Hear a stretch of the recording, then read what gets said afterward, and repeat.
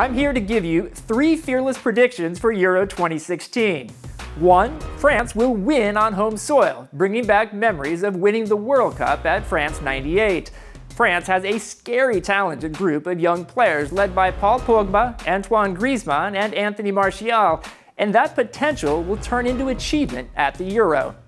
2. The biggest flop will be Belgium, which will be undone by the injury absence of Captain Vincent Kompany and the highly mercurial Eden Hazard being in a down phase. 3. A breakout star to watch is Ukraine's Viktor Kovalenko. The 20-year-old had a good season for Shakhtar Donetsk and scored a hat-trick against the US at the Under-20 World Cup last year.